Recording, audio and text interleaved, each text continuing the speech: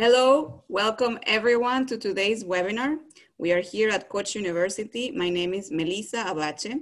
I work in the international admissions teams of Koch University, and we're very happy to see all of you starting to join our webinar today. Today, we're going to talk about our LLM Masters of Law program in public law and in private law. And we're very happy about this because it's one of our flagship programs where we welcome very talented Turkish and international students every year. So it is a great opportunity for all of you joining today to learn more about the program from the right people. So the right people with me today are Professor Bertil Emre Oder, who is the Dean of the School of Law, and Ms. Esra Özcan, who also coordinates the programs. We also have colleagues from the Graduate School of Social Sciences and Humanities who will be able to answer specific admissions questions. So before we start, I just want to go over some ground rules to make sure that this is a good experience for everyone. Please know that you are all, as participants, you are all automatically muted, so you won't be able to ask questions verbally. We're going to kindly ask you to type your questions. And for that, you can use the chat box feature that you see on the bottom or the top of your screens.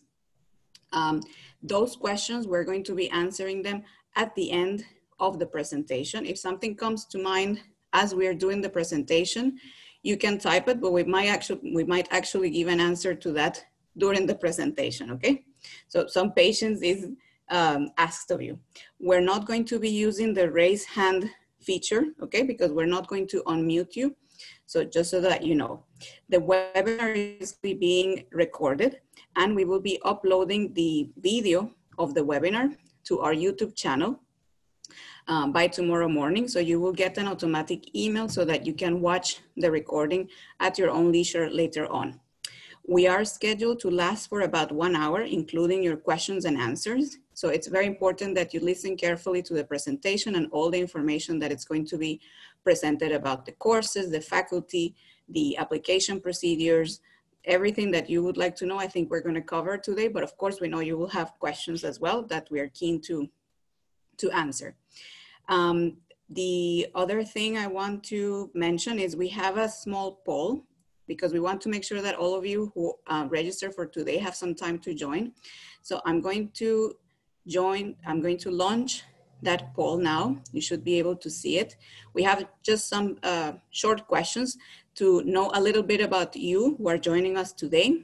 If you can kindly vote on that poll that you see on your screens, then it will help us also to tailor a little bit the content of today's webinar based on who we see is in the audience today. So I'm going to give 10, 15 more seconds for you to please vote. In the meantime, I'm going to check who is joining us. That's great. Perfect. We know it's the end of the week, also in the afternoon. So thank you so much for joining.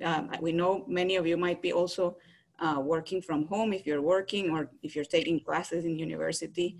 This might be a long day, so thank you for joining.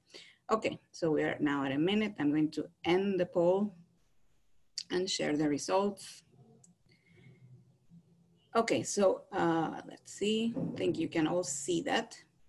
Okay, so we have a fairly even split between participants from Turkey and from abroad. So that's great to hear. And a similar kind of even split between interest in our private law LLM and our public law LLM. There's a couple of you interested in something else. So we hope that you're in the right place today, but please feel free to ask your questions. And most of you, like over 50%, recently graduated from university in the past 3 years. So you're recent graduates, that's great to know. But also some of you are, in your last year of university or graduated a while ago. Okay, so I'm gonna close the poll now. Next. I'm asking my colleague Esra to help me with the slides.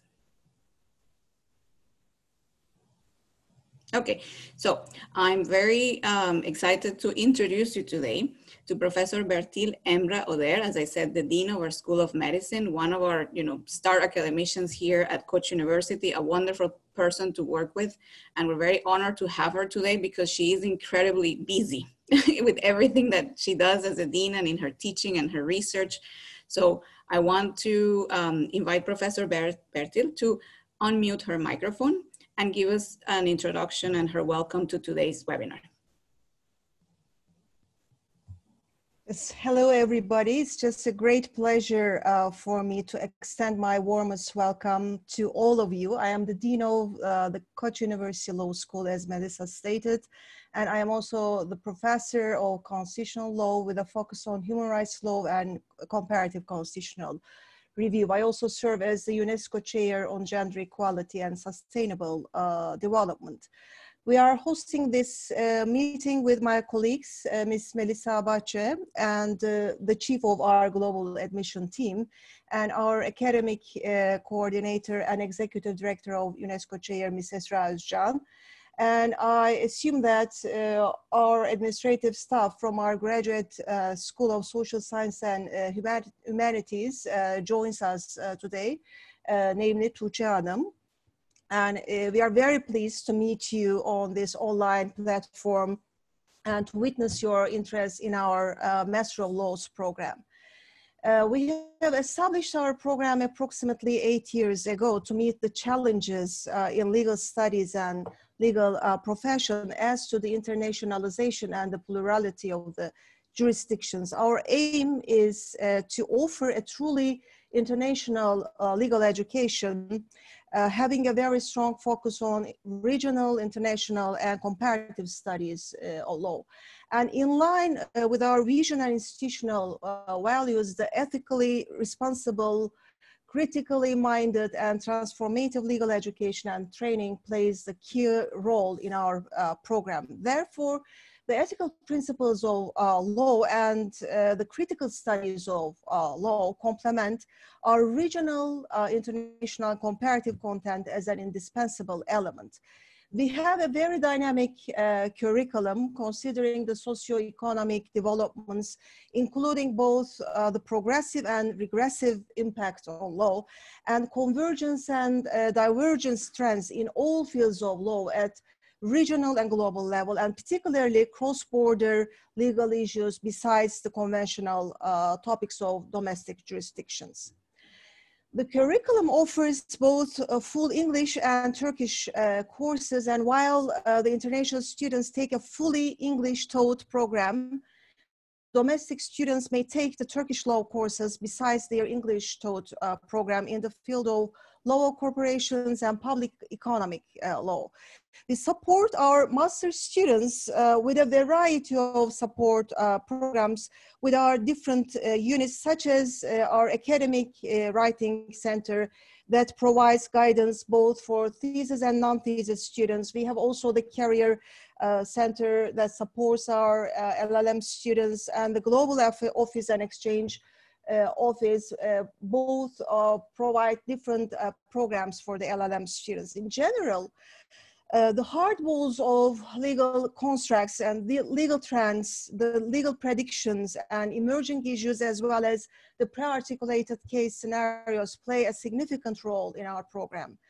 Since Koç University is a top-ranking research institution at the global scale, according to the reputable indexes, and has a very high ranking in terms of strong institutions, peace and justice as one of the indicators of the sustainable development goals, we put emphasis on sharing the best of the recent research outputs of our own scholars and the best practices in the field of legal profession. Additionally, we organize extracurricular activities each year that integrates the Master of Laws to our research projects that are mostly externally funded. I mean the research projects supported by Turkish National Science Foundation, the European Research Council projects, or different types of EU-funded projects, including, of course, Newton fund and various international and foreign schemes. We welcome a variety of international scholars and practitioners from different jurisdictions in our program as guest lecturers, and we have also international scholars who deliver specific lectures, particularly devoted to transnational issues of law. Our centers and the UNESCO Chair on Sustainable Development and Gender Equality serve also a hub of research and training for our Master of Law students with their seminars, workshops, and hands-on teaching activities, including the civic engagement activities. And we also organize study visits to the headquarters of regional and international organizations, particularly under the umbrella of UNESCO Chair, including the headquarters of UN offices in Turkey and particularly in Istanbul. We also organize different types of study visits to Supreme Judiciary, international firms and research institutes. Last year, we have visited, for example, the UK Supreme Court and had the opportunity to organize a special session with one of the reputable judges, namely Sir Lloyd Jones, to discuss the constitutionalization of UK judiciary and the challenges of judicial review.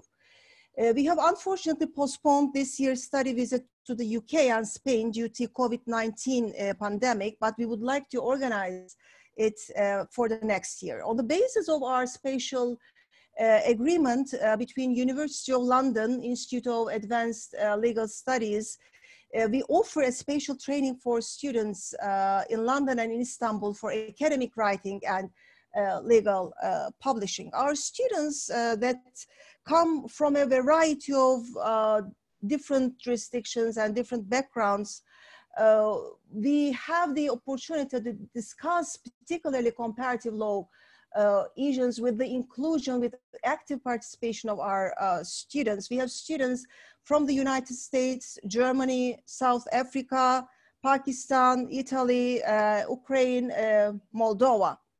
And they also serve as practicing lawyers located in Istanbul. However, they also pursue an international career in the offices of the United Nations as bureaucrats, as legal consultants, and they also serve in the Council of Europe offices.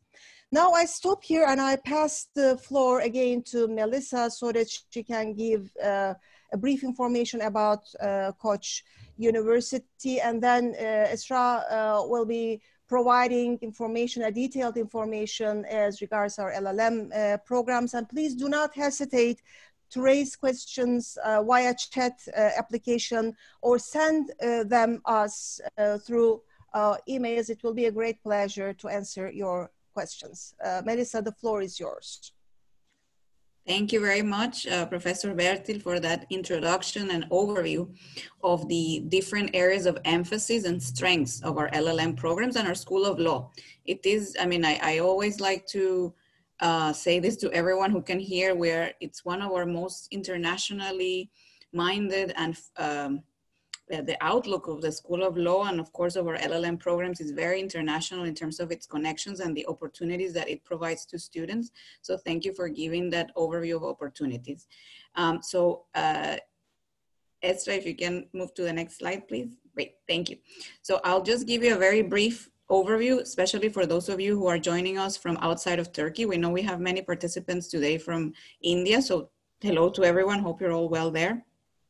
So this is a picture of our campus, which I like because it shows first that it is a beautiful campus, and you can find a lot of videos. There's an aerial tour of the university that you can also find in our YouTube channel.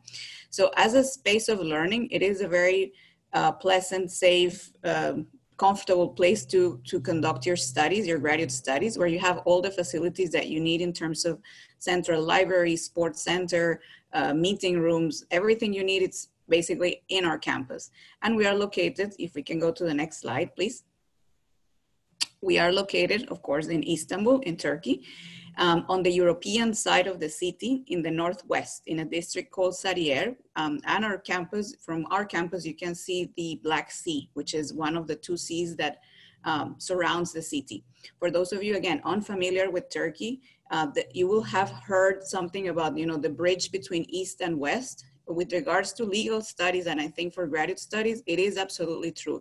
It is a very strategic place to conduct your graduate studies. In the sense that you're getting exposure and very easy access to, the communities and of practice and research in Europe, as well as the emerging communities in Asia who are working on different topics. As a city, it's a very cosmopolitan city where you can find international students from nearly every country. We will explain some of the opportunities that are available for international students a bit later on. So that's what I can tell you for now. I don't want to go into too much detail about this. So if we can go to the next slide. Here I can just show you some other kind of views of our campus. Next. And again, I prefer to invite you to check our YouTube channel because you can see them kind of in a more, in a livelier way. So Koç University was set up 26 years ago. We are a young university, and within the context of Turkey, we're also a small university. So we have a total student body of 7,000 students approximately, with 513 full-time faculty across our 7 colleges. And those faculty members are also part of our graduate schools, including the Graduate School of Social Sciences and Humanities, which is where our LLM programs and PhD in law programs are located, let's say. So when we were set up 26 years ago, the goal or the mission of the university was to become a center of excellence in Turkey that would provide world-class education and would create also new knowledge for the benefit of society. We can comfortably say that we have now achieved that mission in the sense of becoming a center of excellence in Turkey and also in the region. And through the faculty members that we have and the design of our programs, we are most definitely providing world-class education comparable to the best centers in Europe and in the US. Research is the other key word that I want you to remember about Koç University. So we are a research-intensive university, and we put a lot of effort and investment in terms of, as I said, the faculty that we hire and the resources that we provide to them, and the academic freedom to conduct that research, both inside of Turkey and outside of Turkey through their global network. So that's another thing that we always like to emphasize because it makes us very proud and quite different, again, within the context of Turkey. We will talk more about our international connections in a few slides, specifically about the opportunities for our LLM students to do, for example, semesters abroad at some of our partner universities, the alumni network that they will be joining and the connections that that can bring in terms of job opportunities and the specific scholarship opportunities available as well. So next.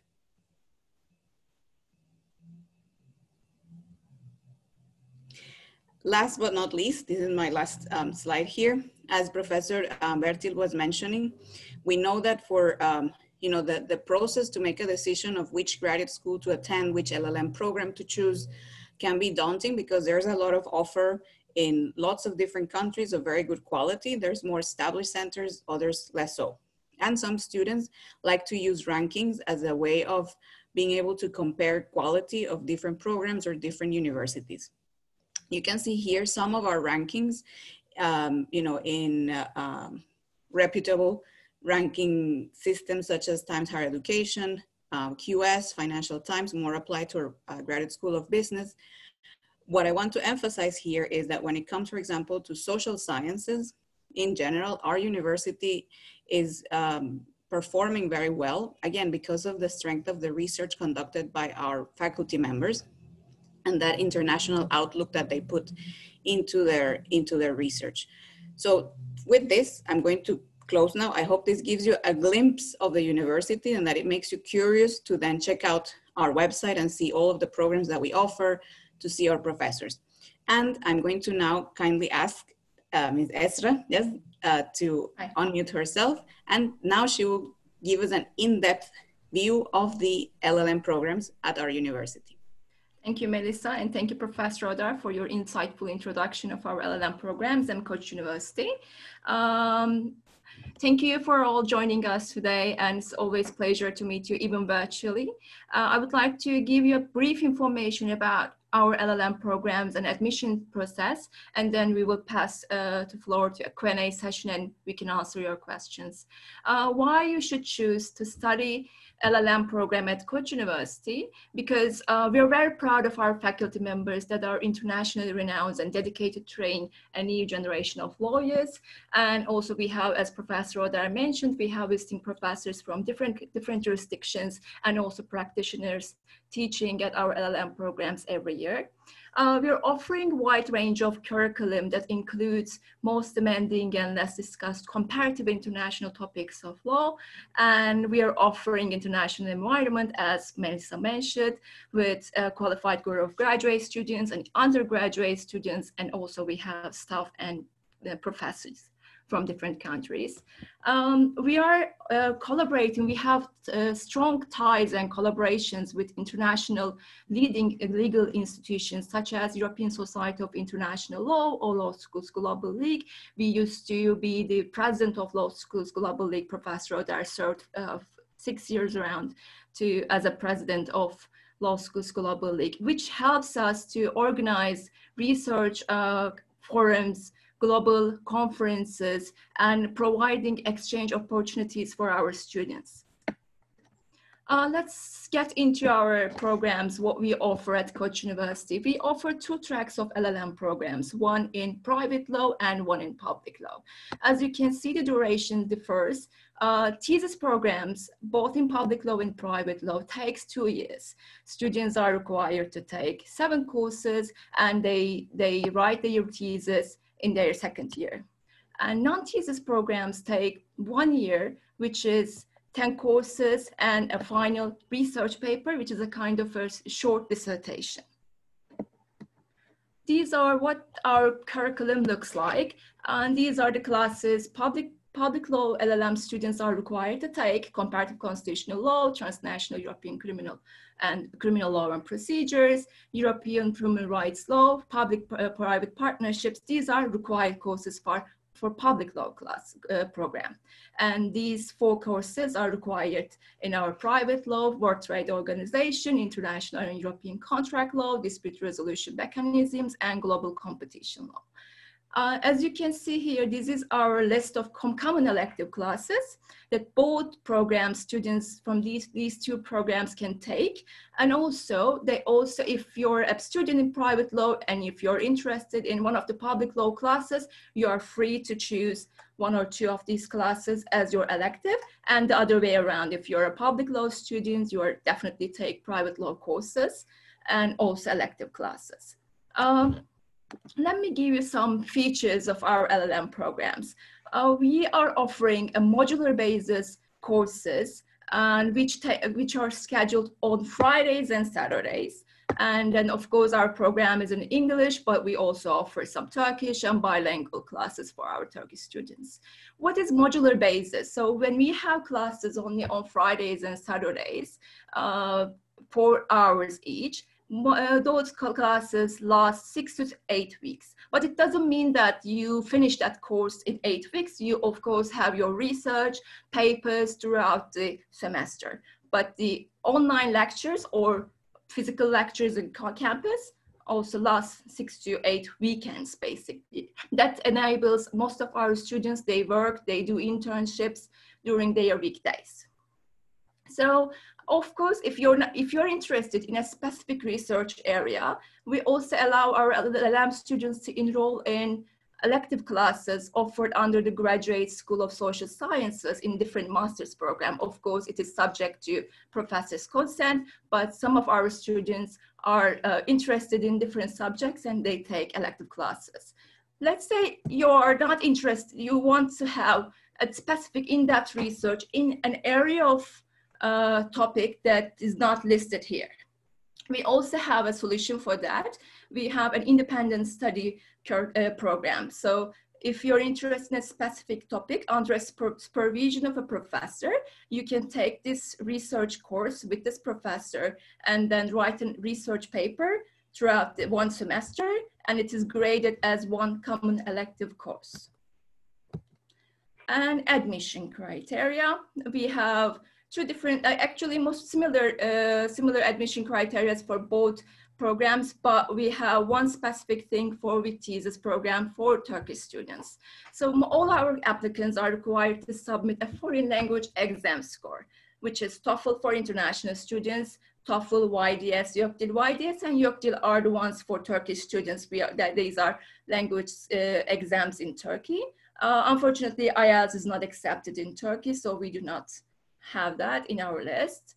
And also for Turkish students applying for with thesis program, they are required to submit an academic postgraduate education exam score, which takes in Turkey, and it is in Turkish, so which is under the regulation of Turkish Higher Education Council. So you need to have 55 or above. That's only for Turkish applicants.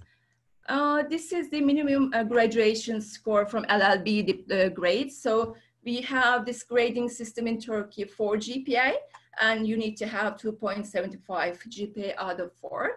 I understand like different countries have different grading system, but we evaluate your transcripts accordingly. And if it equals to 2.75, then you are accepted. You pass this admission criteria. And you need to submit your transcript and LLB diploma in our system. For non-thesis students though, Turkish students are not required to submit ALES score, but the rest of the criteria is the same. How and when to apply? Application deadline, as you might have seen on our website, is the June 20th. This is a quick link to our grad application system where you can submit all your documents and grades. And then we evaluate, it's a shortlisted area. So you make sure that you submit, because some of the applicants they think that they've done the old procedure, but they don't press the submit button. Make sure that you do it by the end of deadline, so 20th of June, you should have submitted your application. So what happens after you submit your application? There is this we have two committees for public law and private law, and then they shortlist the candidates according to criteria. We will get to that criteria, but maybe Q&A session, you can ask that, what if I don't have TOEFL? What if I don't have ALES at the moment? What happens now? So due to COVID-19 measures, most of the exams are scheduled or postponed later. So that's why, considering this in mind, we accept the applications without those exam scores conditionally. But we evaluate the applications upon their graduation score. Then we will invite them to an online interview and written exam on 7th of July. That will be online. And if candidates pass these exams successfully, they will receive a conditional offer that means that they need to submit their ALES or TOEFL, YDS scores as soon as these exams takes place. So after the 7th of July, after we have these interviews and written exams, offers will be made within 2-3 weeks in the for the candidates, so they can have their status of their application. The tuition fee. So you might have seen as well on our website that the tuition for the program, this is the program fee, it is not annual, this is the program fee, 76,500 Turkish liras, which equals to around $11,000 US at today's exchange rate. So we also offer some merit-based scholarship for our LLM students. It could be a tuition fee waiver, 25%, 50%, or full waiver. These waivers assessed based on the successful performance of the candidate on the written exam and interview. And then the committee submit these evaluation to Graduate School of Social Sciences, and you receive your admission letters and final decision approved by the university. As Melissa was mentioning, that we also offer global exchange and Erasmus Plus exchange programs. That means that I'm sure you're familiar with this, but like as an undergraduate student, graduate students also benefit from these global exchange and Erasmus Plus exchange programs. So as long as our LLM students complete their curriculum, they successfully complete their courses, they can benefit from this global exchange and spend 1 semester or 2 semesters at another university, one of our partner institutions globally or in Europe. And they benefit that exchange semester to write their research, to write their thesis or short-term final projects. So these are the countries that we have our partners. We have partners over 300 reputable institutions, over 60 countries. So you can benefit from this and apply to, this is an application through our International Office Programs Office, and they evaluate it and they can benefit from that exchange program in one of the countries that you pick. I would like to give you some experience, like these are some testimonials from our LLM alumni. Cenk from United States, Irina from Romania, Hüsamettin Onancis from Turkey. So it is always great to hear from alumni to share their experience at Koç University, how they benefited from this program and how studying at LLM at Koç University boosts their careers. For example, Cenk Lawrence is now back to the States. He is working for an NGO in Washington, D.C. Irina just decided to stay at Koç University. She's following her PhD. Hüsamettin Önanç has completed his LLM program after 35 years of professional career. Now, I think he's also following his PhD at the moment. And where are our graduate students from? So Professor Odosa mentioned that we have students from all around the world. These are our current graduate students, where they are coming from. So we have students from the United States, Brazil, Africa, Russia, Europe, and Middle East. As you can see, the red marked countries are the current students that we have in our law graduate programs. So before I end my presentation, I would like to give you the contact details that we have. This is a study at ku.edu.tr is Melissa's office, that they help all our international candidates with any questions. You can always contact me. This is my email address. Also, you can find on our website that any questions you have, you can just write to me an email. And these are our social media accounts that you can see how Koç University looks like, and they share daily updates and notifications about our university. And next to you, Melissa, be good to go for questions. Thank you very much, Esra, for the overview of the program. So thank you for staying with us. I hope that was a good kind of intro to our university and to the LLM program. I'm sure you have a lot of questions. So we're now going to start going through those questions. What I will do is I'm going to open the Q&A view for us, and then I will be asking either Professor Bertil or Esra, or even perhaps our team from the Graduate School of Social Sciences to answer those questions. Some of them I will be able to answer for those of you who are asking questions related to international applicants. So the first one was, what kind of funding do you have for international students? So I think, as Esra was saying, so we provide tuition waiver scholarships based on academic merit, and these are for both Turkish and national students. So there's no distinction in that sense. So everyone has the same opportunity to be considered for a merit-based tuition waiver based on academic merit. So in that sense, I hope that answers your questions. And as maybe we can go back to that slide, Esther, of the tuition and the scholarships.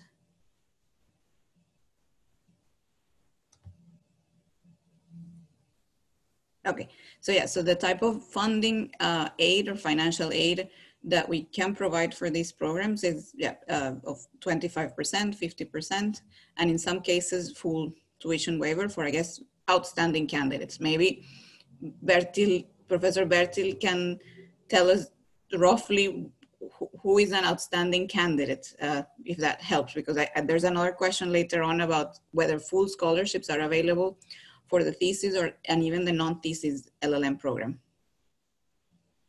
The eligible candidates for full scholarships are very high caliber students, actually. We consider the GPA, of course, however, the GPA is not the only criteria that we make our decision, we also take into account the written examination that is heavily based on an argumentative essay in the field of public law on the basis of a specific case law from a jurisdiction, from a specific jurisdiction, or we take into account the decisions of the quasi-judicial bodies of the UN committees, or a case law from Inter-American Commission of Human Rights or European Court of Human Rights, etc. As regards private law, there are also pre-articulated case scenarios that the candidates should solve and provide their argumentation. And in other words, the knowledge-based and argumentation-based approaches are blended in our questions in the written examinations, and you take account the oral skills of the relevant candidates, and we are quite happy that we recruit a high number of scholarship students each year. The number of scholarships are not predefined, actually, since we follow a merit-based approach for the scholarships. Okay, thank you very much. That's really good insight in terms of what to expect if you're shortlisted of the interview and the exam, which I think there will probably be a question about that, or there might be if it's not there already. Again, a question related to the tuition fees. So it's saying not annual for one semester. No, so this is the tuition fee for the whole program, which is to be completed in 2 semesters. Correct, Esra? Yeah, this is for whole program. So with thesis programs, it is 2 years. 2 years. Yeah, and if it is non-thesis program students, he will pay for this for 1 year, the whole program. Yeah. Yeah. Okay. Another question: how does coronavirus affect your class schedules and visa arrangements for international students? So I'll rephrase that. I guess you're referring to how is it going to affect the fall 2020 class schedules and visa arrangements for international students. And there is a follow-up question in terms of, for example, a successful application in June or July would make it very unlikely for international students to obtain a visa in time for classes in September. What do we do in this case? That's a very relevant question. There's a number of uncertain things at the moment in which we as a university, of course, depend on what the Turkish government is going to be stipulating for all universities, not only ours, in terms of how and when we will be able to, let's say, open campus and in what way or shape or form. Whether, for example, all of our courses will need to be delivered online, or a combination of online and residential face-to-face delivery of courses. All of that, in terms of class schedules, it's unknown at this point. What I can tell you is that the university, our university, has been quite proactive since all of this started earlier this year in terms of setting up a task force and, you know, ensuring the safety and the health of all of our, you know, community, of our faculty, students, staff. And now they have a task force to start thinking about, the next steps that we have to take before September and during that first semester. So that part about class schedules, it is unknown. With regards to visa arrangements, what I can say is that in comparison to other graduate destinations, such as the US or UK or even Germany, what Turkey offers, it's a bit of flexibility for international students, in the sense that if you have a passport or your citizenship is from a country, that you can enter Turkey with a tourist visa or an e-visa, which is quite easy to obtain, then that's the type of visa that you enter with in September as a new student. Once you're here, then our Office of International Programs, we have a specific unit, which is the International Community Office, ICO, and we can also, I will type the address on the chat box before we go. They then support all of our international undergraduate and graduate students to apply for a student residence permit. That's the residence permit that will allow you to stay in Turkey as a student for the 2 semesters or 4 semesters of your LLM program, if you're doing non-thesis or thesis. So for example, if you are coming from India, you can actually enter as with a tourist visa as you would now if you were thinking of coming just to Turkey for tourism purposes. And once you're here, then that office is going to help you to apply for your student residence permit. So in that sense, it's an easier process in terms of the time scales that you need to have your offer to make decisions, let's say. Of course, that doesn't apply to every country. For some countries, you do need to enter with a student visa, and even if you can enter with a tourist visa, it goes through the Turkish embassy or consulate in your country, and it may take time. So again, all of these are for those situations, and I don't know if Professor Bertil wants to also jump in here, but we are starting to offer also some of our, I mean, right now we're offering all of our courses online to our current students. So we have completely switched our delivery to online because of coronavirus restrictions. So it may be that in September, we start those courses again in an online format. This is an uncertain kind of thing at the moment, is what I can say. So may I make a very quick contribution? Okay. Yeah. In terms of online remote education, we were quite lucky because we had the technological infrastructure at Koç University. Of course, it was just an abrupt migration to the technological platforms. However, we did not have any difficulties. For example, I also teach undergraduate students constitutional law, Turkish constitutional law, and I have approximately 200 students in my class right now. And I have organized all my sessions via Zoom and MS Teams platforms, and they were live sessions, and I have also recorded all those sessions. We have organized these different types of discussion boards in collaboration with our Center on Teaching and Learning at Koç University. We have a devoted center on teaching and learning. It offers different opportunities for both instructors and the students. And we also conduct our exams on online platforms by taking the advantage of different types of algorithms, actually. The artificial intelligence just a very fruitful and very useful tool, particularly in the field of social sciences and humanities. And we have also strengthened similar platforms against abuses and integrity issues. And we are very qualified in terms of technological teaching, since we have applied similar sessions previously within the framework of our LLM programs, and even for our undergraduate students. When you take into account the fact that we have developed our programs on the basis of intensive modules, it has also worked in favor of our students. Some of our international students left Turkey because of the pandemic. However, most of them stayed in Turkey, actually. For example, our German students, we have offered our classes Zoom via Teams and use our online platform, technological platform, Blackboard, for different types of interactions, because we take the student engagement seriously at Koç University in general, and we didn't have any problems in terms of international students or domestic students as regards our transformation, our technological transformation in the meantime. Great, thank you. Thank you very much, Professor Bertil. There's a question here from a Nigerian student regarding the English requirement. You know, because he says that he has completed all of his education in English.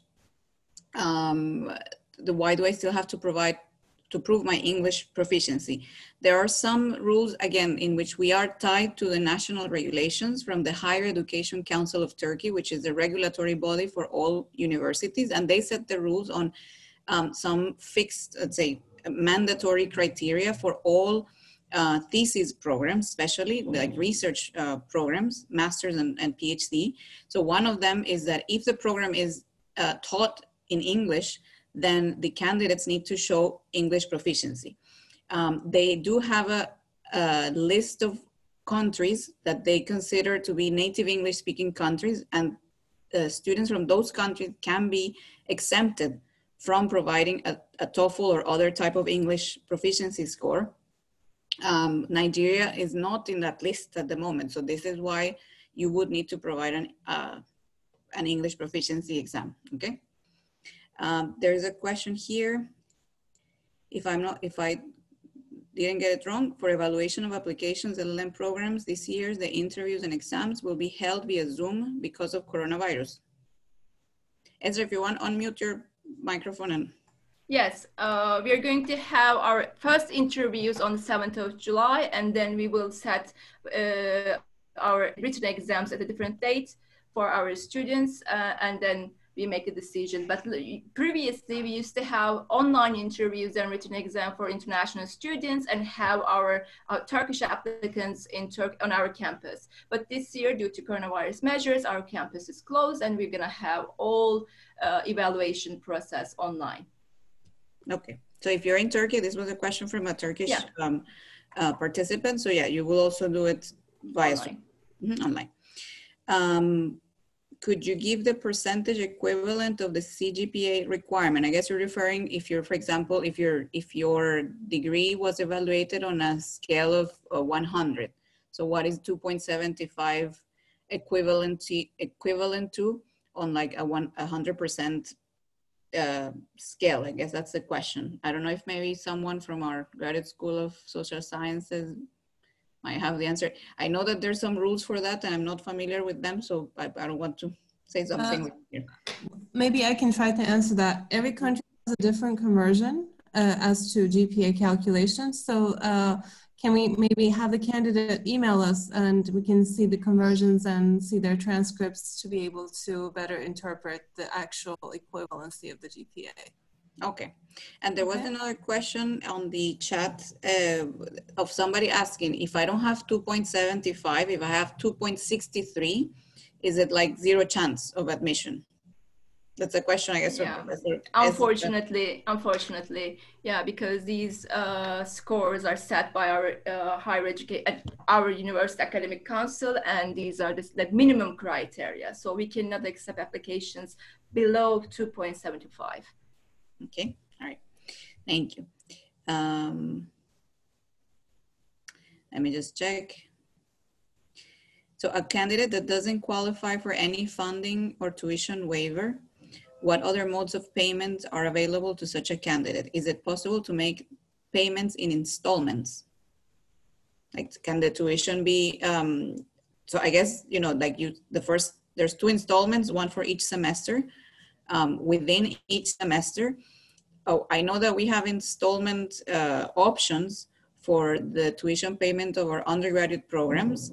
If you, for example, are able to open a bank account in Turkey, which you can do once you're here if you're an international student, then it kind of, it breaks down the payment into 4 installments.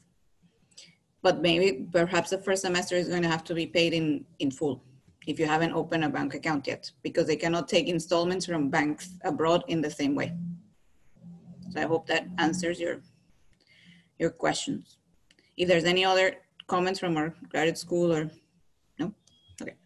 I mean, alternative arrangements can be made depending on the condition of the student, but that would have to go through the executive council of our graduate school. So that depends on the case and the circumstances of the students. But usually we do collect the tuition in 2 installments.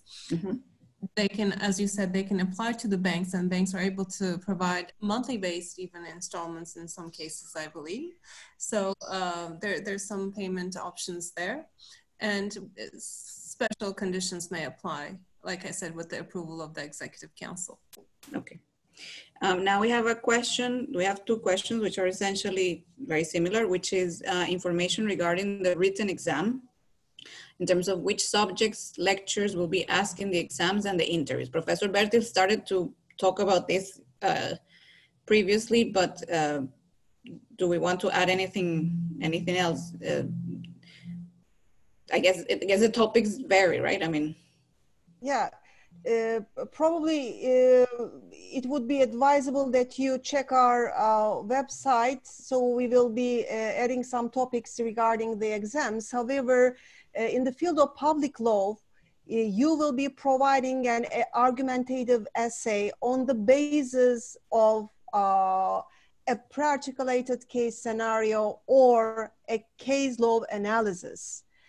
For the international student, we prefer the case law analysis because it is not an exam that tries to understand your basic knowledge as regards to legal studies. We just try to understand your argumentative skills. That is the reason we share with you the text, the case law from a specific jurisdiction, a case law from quasi-judicial bodies of the UN committees, or a case law from the European Court of Justice that is easily accessible for all candidates from all different jurisdictions. That is the reason you will be having the guidelines, such as the word limit, such as the structure of the essay, such as the points that you have to discuss in your essay, and you will be having the guidelines actually and the structure so that you can easily provide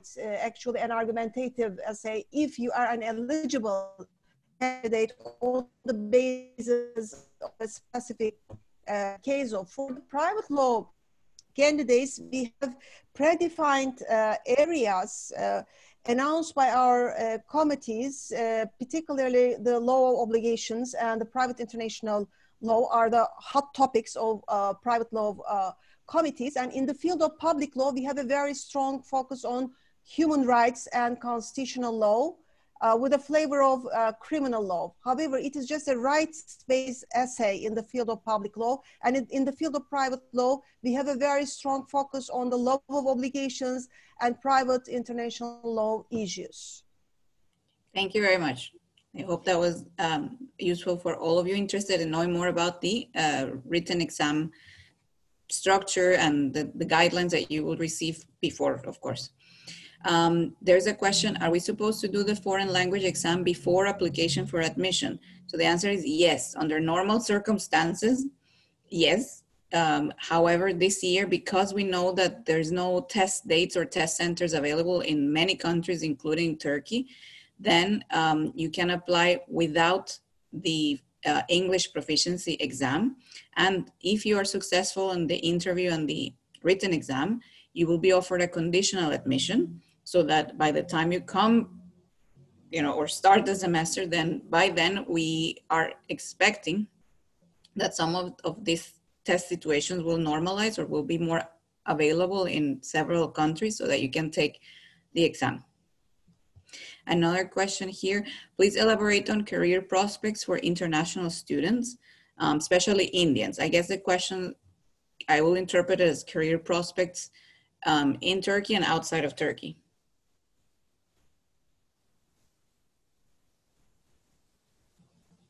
I hope my internet is okay, that you can hear me.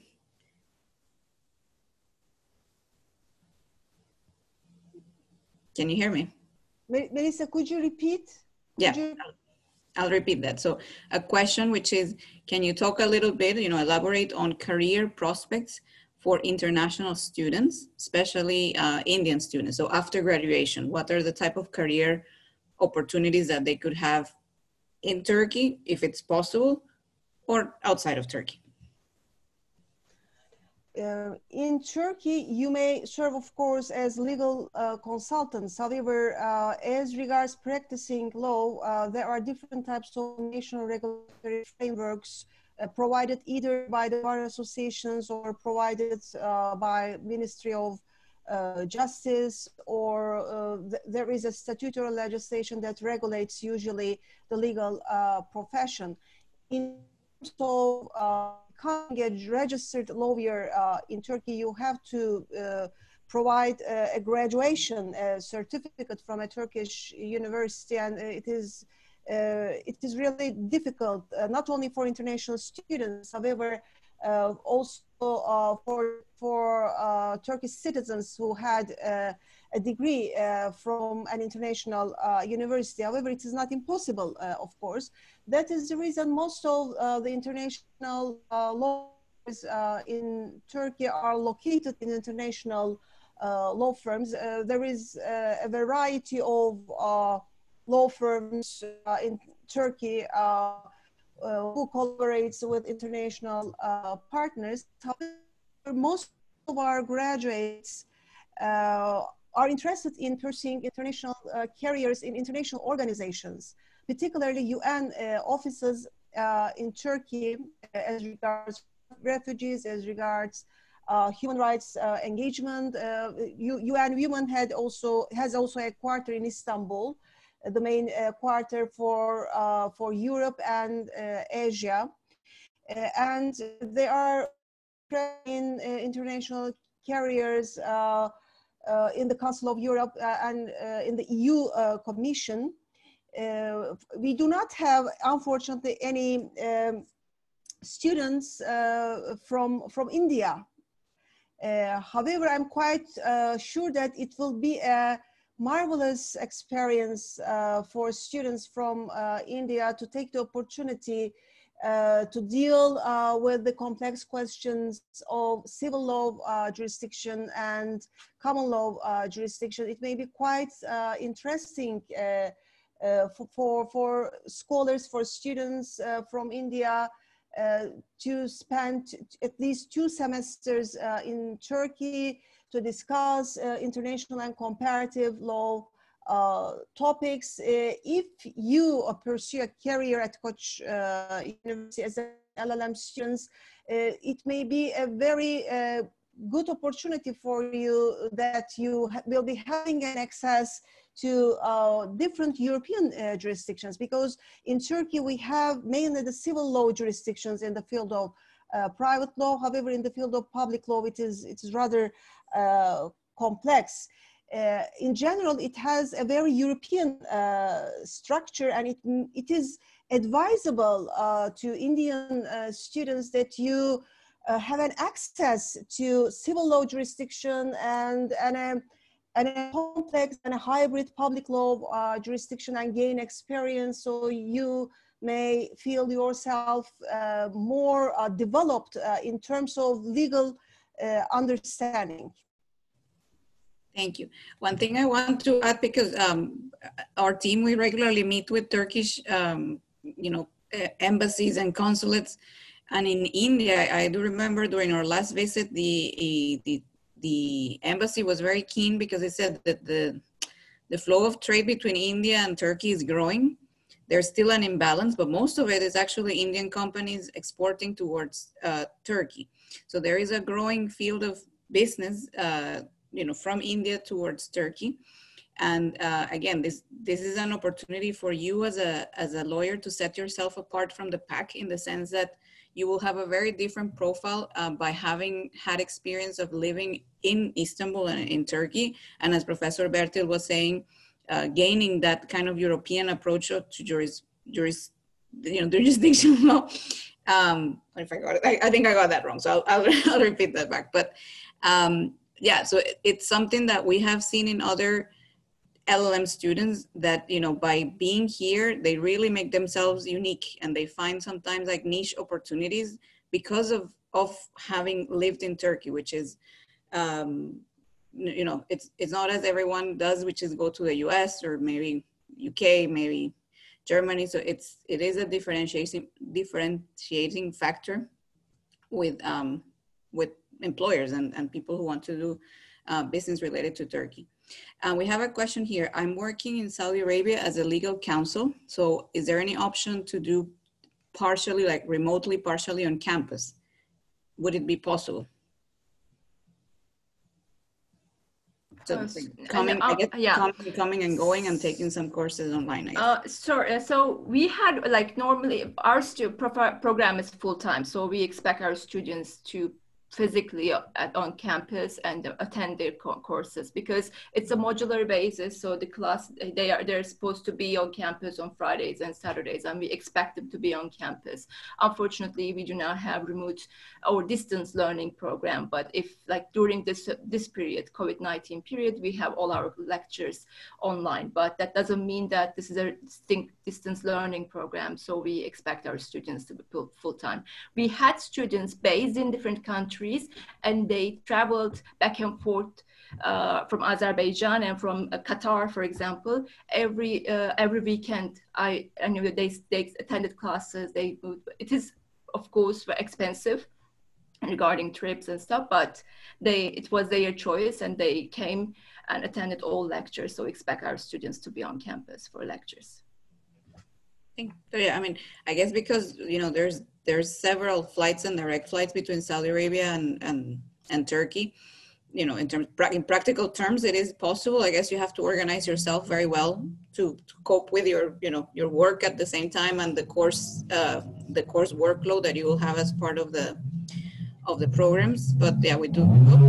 Sorry, we're all working from home now. I have motorcycles passing by. I've had noisy neighbors in the past, so today's motorcycle. Okay, we have a question here. How many PhD positions are available for Koç LLM students on average? So people who have completed the LLM with thesis and then want to continue to a PhD program. If we can give information about that.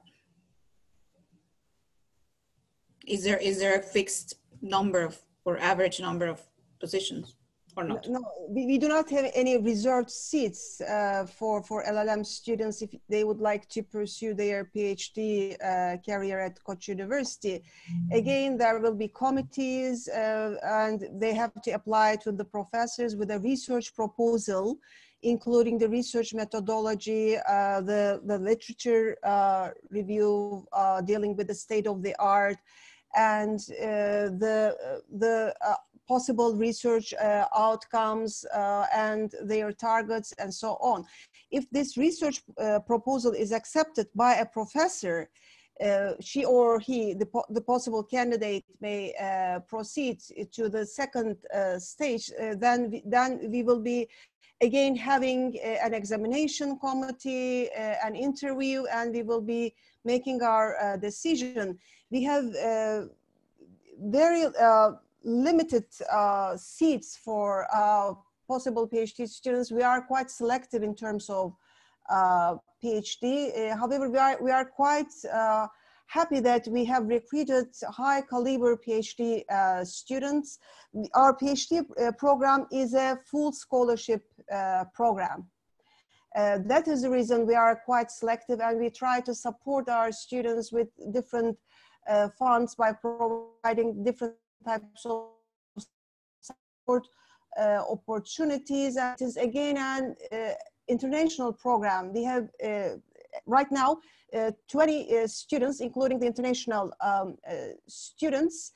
If you are interested in pursuing a PhD degree at Koç University, please check again our website on PhD in Public Law and PhD in private law. We have a very strong focus on theoretical issues of public and private law, and please try to provide a meaningful research proposal, including a strong research design if you'd like to pursue a PhD degree at Koç University. And you have to also approach to our professors. The research expertise, the fields of interest of the professors can be found at their own web pages. And if the relevant professor accepts you, we can proceed to the second stage. And please follow our announcement as regards our PhD programs in future. Okay. Thank you. We have a question. Do you need to have a prior law degree to apply for the LLM and PhD, or are applicants from all educational backgrounds welcome to apply? I think the answer is they do need to have a law degree. Yes, yeah. Then you need to have a law degree, LLB degree, both for LLM and for PhD. Okay.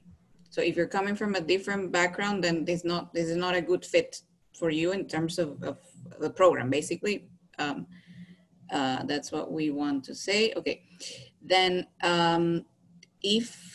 okay, maybe this is a question for a graduate school of social sciences. If the COVID situation in Turkey or where we are currently located prevents us from starting in September, is there an opportunity to defer acceptance for a year? So to start in September 2021?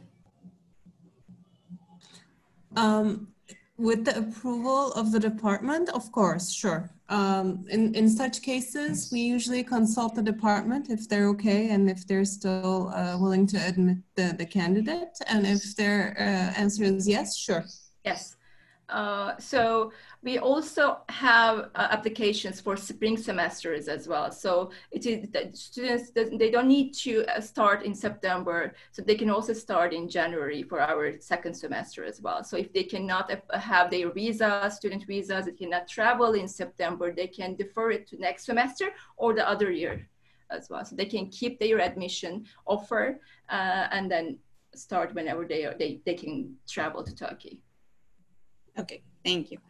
A question from one of our Turkish participants: is there a chart or table where we can see the professors or instructors who are attending, or I guess giving the LLM lectures during each semester?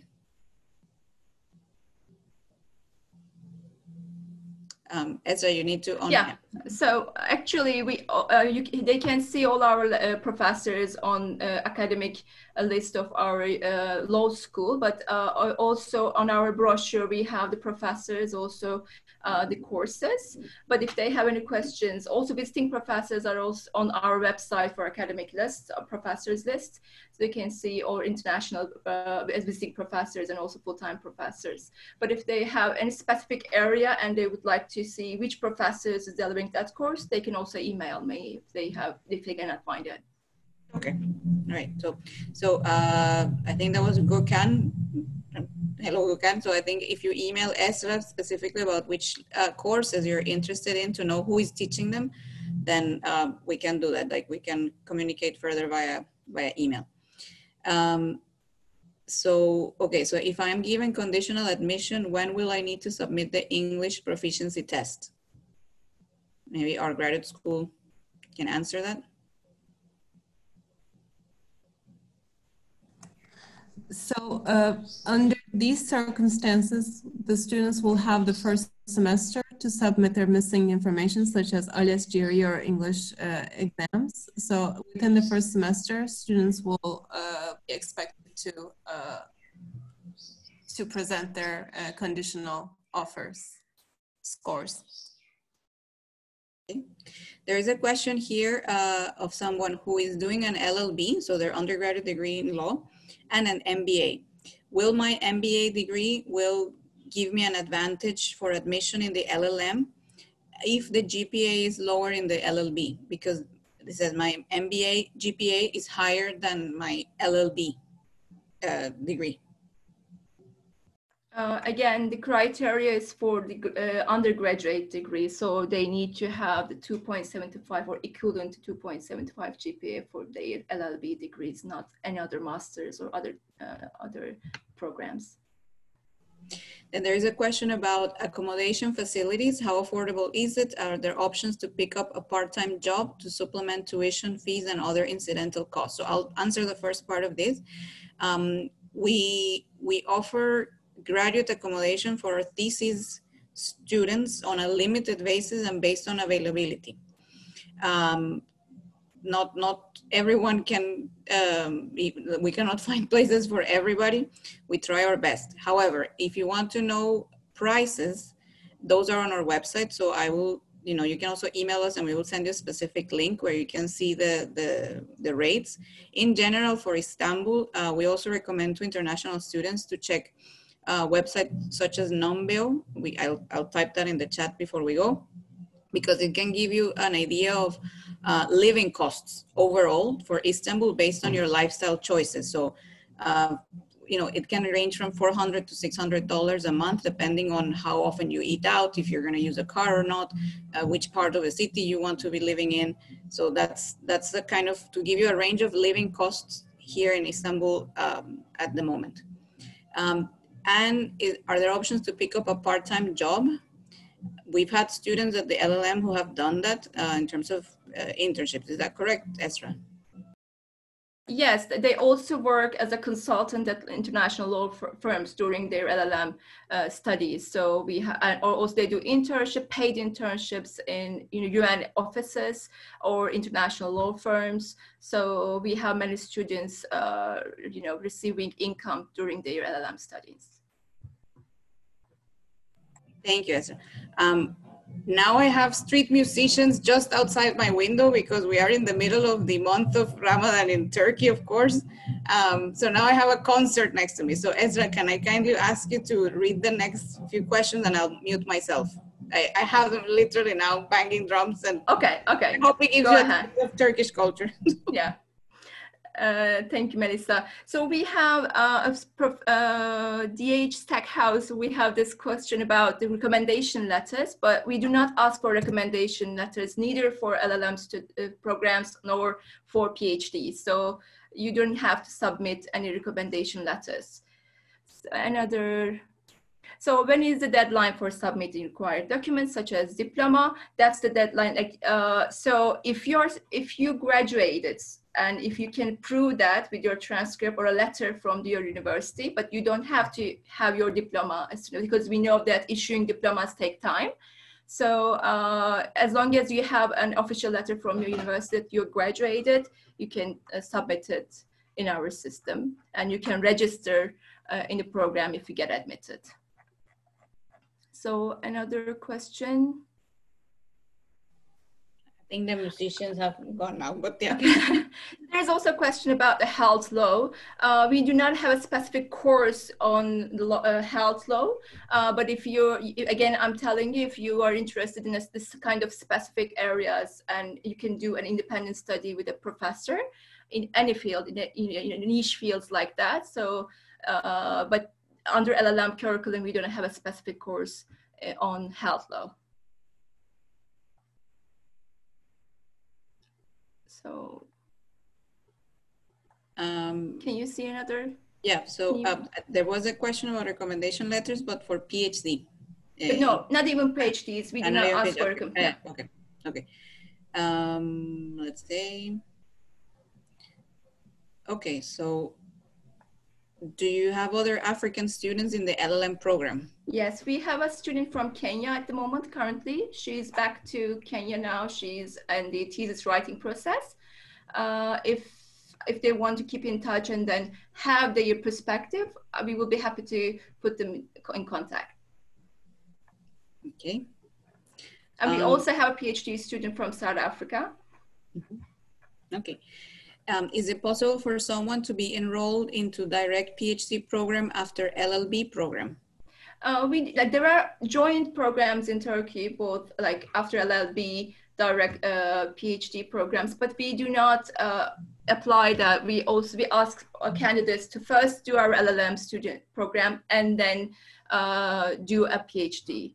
So practically we apply this. We just ask our students to have first their LLM and then PhD. There is a question here. What are the benefits and advantages for students from the Balkan Peninsula in your university?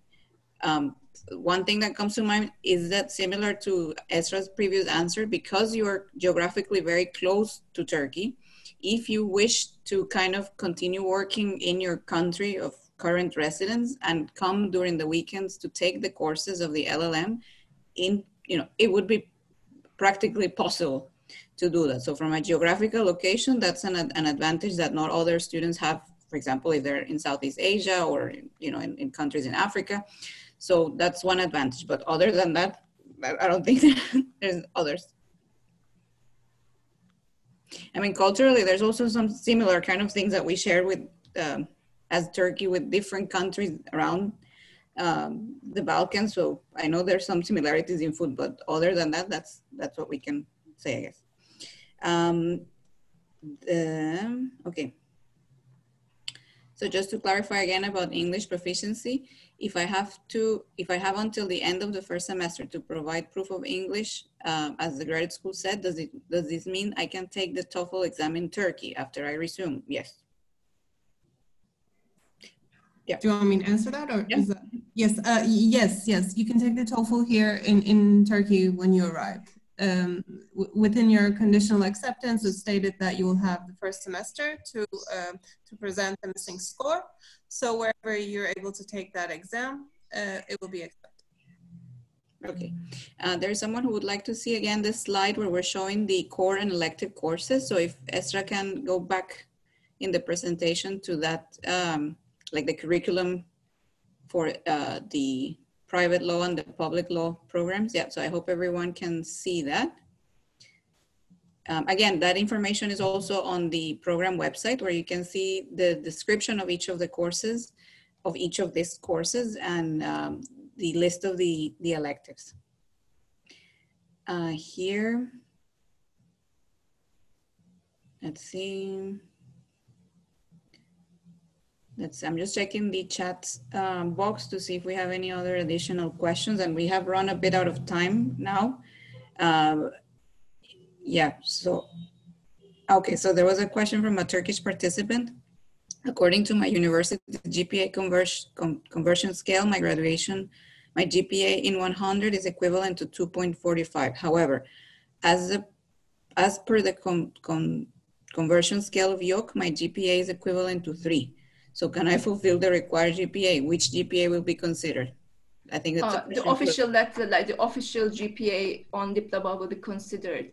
I received, Frat Bey, your email as well. I can also respond to your email, but like we need to evaluate whatever is written on the diploma. But if there is if they have an official statement from YOC regarding proving that this diploma is equivalent to 2.75, of course we can take this into account. But as far as I know, such equivalency, like if he graduated from Turkish institution at university, which the GPA is what it is written on diploma. So script, and we'll see. And what I don't understand what YOC equivalence is, because all institutions are applying the same. So we will have a look, but it has to be 2.75. Okay. The tuition fees paid after a scholarship decision of before. I guess you're referring if there's some type of tuition deposit. We don't have that. So, you know, if you're offered admission to the program, your offer letter will already give information and state if you have been awarded a full or partial tuition waiver or not. If it's not, then you're expected to pay your first semester tuition once you come to enroll at the university, if it's September, or, you know, whenever it is. There's a question here. Sorry. I think we have answered most of the questions here. I'm just trying to check we're not missing anything.